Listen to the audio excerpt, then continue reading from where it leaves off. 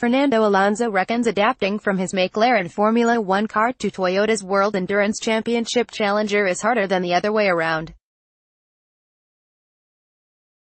Alonso is contesting the 2018-19 WEC Super Season for Toyota alongside his role as a McLaren F1 driver. The nature of the calendars means the Spaniard has to regularly switch between his McLaren MCL33 and Toyota TS050 hybrid, and get accustomed to the various nuances of the respective cars and championships. Alonso says that he can hit the ground running when returning to F1 from WEC, but that it takes a little more time to get used to the WEC, where he has less experience.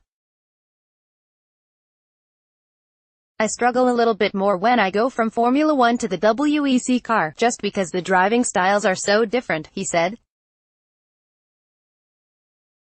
I think when I come back here in F1, I don't need any adaptation. I'm straight away comfortable with everything. It's what I learned in my driving style developed for Formula One driving, so I expect no problem on the comeback. I think I am closer to the limit here in an F1 car.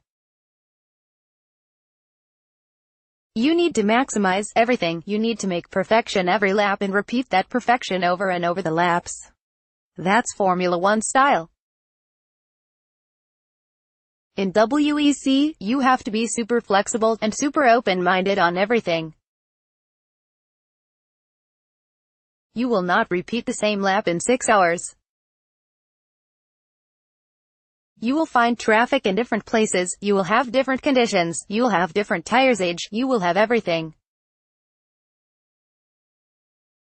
So, that flexibility in terms of driving, I think it's quite good for me. Alonso claimed victory on his WEC debut at Spa-Francorchamps before placing 8th at Formula One Spanish Grand Prix last weekend.